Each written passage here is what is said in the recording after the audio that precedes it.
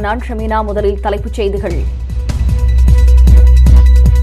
ஞாயிற்றுக்கிழமை முதல் petrol bunk, மளிகை கடை, காய்கறி சந்தைகள் செயல்பட புதிய கட்டுப்பாடு.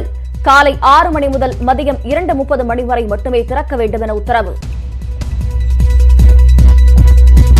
தமிழகத்தில் கொரோனா பாதிக்கப்பட்டவர்களின் எண்ணிக்கை 38ஆக உயர்வு. ஒரே நாளில் 9 பேருக்கு நோய் தொற்று. சென்னையில் கொரோனா சிறப்பு வார்டை நேரில் ஆய்வு செய்தார் முதலமைச்சர் பழனிசாமி. நோயை கட்டுப்படுத்த மக்கள் ஒத்துழைப்பு அளிக்க வேண்டுகோள். கேரளாவில் மேலும் 39 பேருக்கு கொரோனா தொற்று உறுதியானது. நாடு முழுவதும் பாதிக்கப்பட்டவர்களின் எண்ணிக்கை 860ஐ தாண்டியது. கொரோனா ஊரடங்கு எதிரொலி. வங்கிக் கடன்களுக்கான மாதாந்திர தவணை கட்ட 3 மாத விலக்கு. கிரெடிட் கார்டு கடன்களுக்கும் இஎம்ஐயை தளர்த்தியது ரிசர்வ் வங்கி.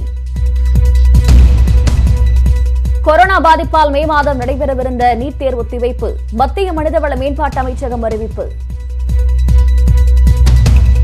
ஈரானில் மெத்தனால் குடித்ததில் கடந்த சில நாளில் 480 பேர் உயிரிழப்பு. கொரோனா குணமாகும் என்ற தவறான நம்பிக்கையில் உயிரிழந்த பரிதாபம்.